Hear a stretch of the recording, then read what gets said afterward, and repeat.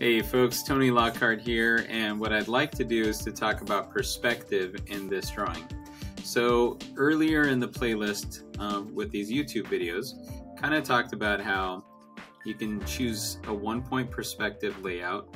And if you have like this vanishing point and a horizon line, you can pretty much set up your scene in a way so as objects get closer to the vanishing point, they should look smaller. As objects get farther away from the vanishing point, then they're gonna, appear to be larger.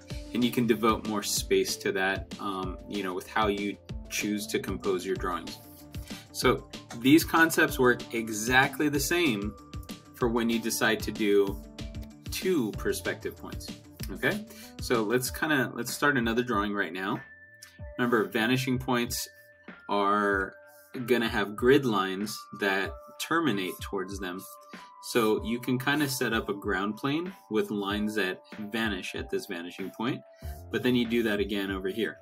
And what you've got is, you've got a grid that's on the ground also, which is just like the one we originally saw here. Now let's just kind of use that to draw a box before we draw something a little bit more complex. So notice if we do something like this, where we get this one edge, and then we try to get it to connect towards that vanishing point, this edge right here is going to be a little bit longer than this edge. And the same goes with pointing these two lines to this vanishing point. This edge right here is going to be longer than this one. Okay? Extend some lines up and down. Again, this one needs to be longer, this one needs to be shorter, so that way it can reach towards wherever that vanishing point is. The same is going to go here. If we go and extend a straight line, and then we just go straight up and down, we could see that, oh, okay, sure. This one's going to be longer, this one's going to be shorter. By the way, if you hold shift, you can draw any kind of a straight line that you want. Okay? So now that we kind of see that happening, let's do the exact same thing. Let's put one.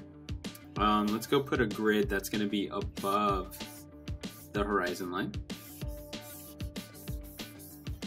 Okay, and you can choose completely different vanishing points if you like. In fact, yeah, let me just set up a vanishing point there, just to illustrate that you can do it. Okay, so now what I'll do is, let's go and take this and make a corner. We're going to point those edges again towards the vanishing point, and then we'll make a parallel line. Let's do the same over here. These are going to point to that vanishing point, and then of course you just kind of do this and you hold shift, and then of course you erase the stuff you don't want, and magically what happens is that you've got this situation where closer to the vanishing point is smaller, farther away is larger, and so on and so forth. Okay, the last way to do this is to have your object cross the horizon line, so we can kind of see, here's our horizon line. Let's put our mountains and stuff right there, the sun right there.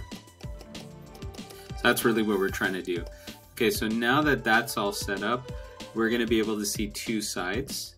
We're not going to be able to see the underside, or we're not going to be able to see the top side, but hopefully this makes sense. If this object is below the horizon line, so if you look down at your feet, you can notice that you could see the top of your shoes. If you look up at the sky, you could see the bottom part of the clouds because the sky is above this horizon line.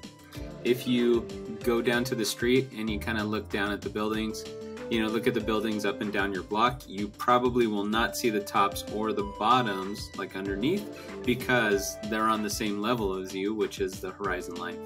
So just be aware of that. Okay? So in the next video, what we're going to do is we're going to take this concept and we're going to apply it to making some sketches. We'll probably draw a car and maybe a human or something. Alright guys, thanks for watching. We'll see you in the next video.